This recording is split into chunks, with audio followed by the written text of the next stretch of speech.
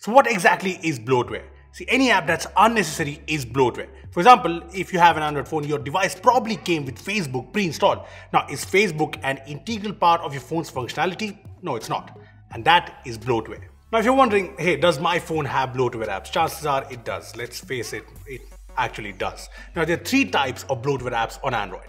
One, third-party bloatware apps like these, and mostly these can be uninstalled easily, so these are maybe okay. The second type of bloatware apps are from the manufacturer itself. Apps like these, most of these can't be uninstalled, they can only be disabled. The third type of bloatware is from Google.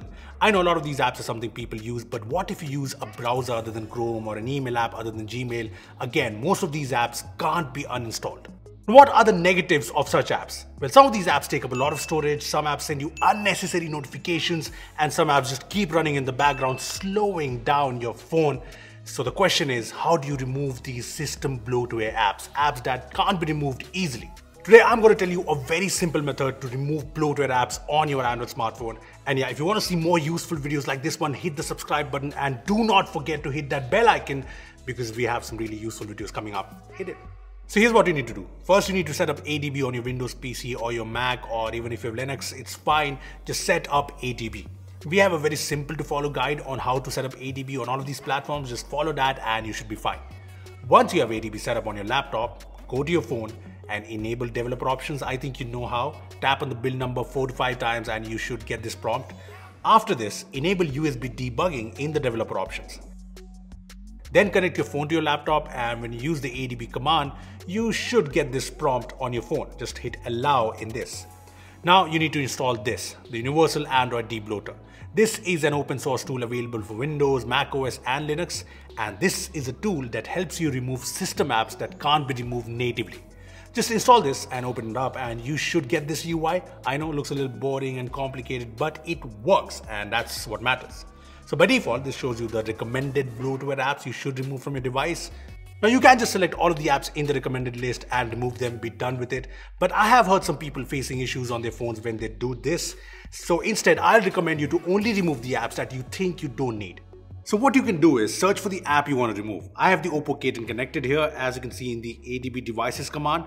And now I can just open up the Debloater tool, select all here instead of recommended. Now I can just search for the apps I want to remove. So I can search for the ColorOS browser, which no one uses, and select it. I can search for the Financial Pay app and select it. I'm also adding the Oppo roaming app here. Now I can just hit uninstall selection and that's it. These apps are gone. Simple, right? Let me show you another example. So here's the Galaxy F23 connected now, as you can see from the device's name on the top. And I can search for system apps like My Galaxy, the Samsung Max app, AR Zone, and just uninstall them with one click. Yeah, this is good. I know these apps are listed by the package name, so if you have problems finding the app you want to remove, just install this app called Package Name View on your phone. This lets you search for the apps in your phone and see their package name, so you can use the names here to search for them in the Universal Android Debloater. Look, this is a great tool if you want to remove a system app that you think is bloatware and that's annoying you with background usage or notifications. You can remove every single app in your phone with this tool, even apps like the Google Play Store if you want. Yes, the com.android.vending app is the Google Play Store.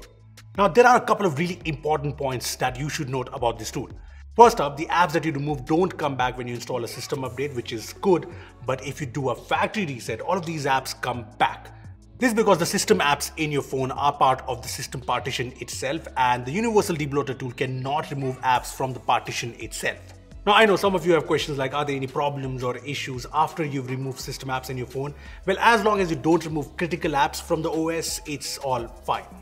Now, one good thing is that the Debloater lists important system apps in sections like expert, advanced, unsafe, and untested, so you should be fine if you stay away from these apps.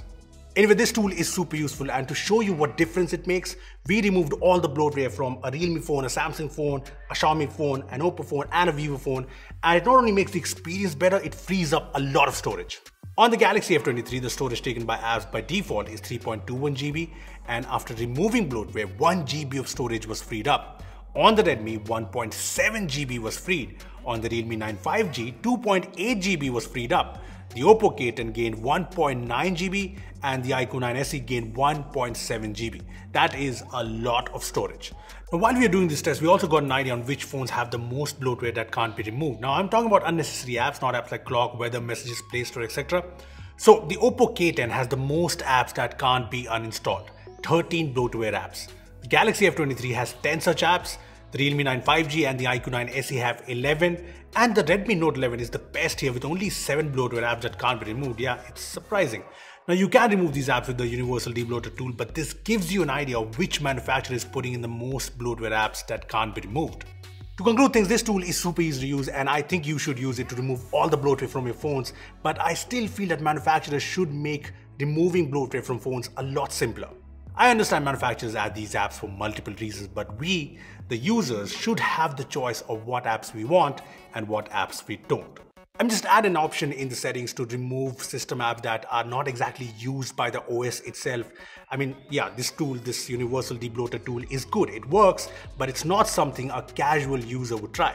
Plus, there's always the risk of removing apps that might cause problems in your phone, so a native tool, a native option would be way better to remove system apps bloatware.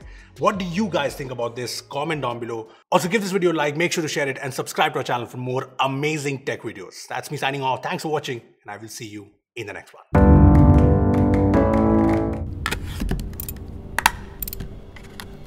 This is the Pitaka Mag Easy Slider.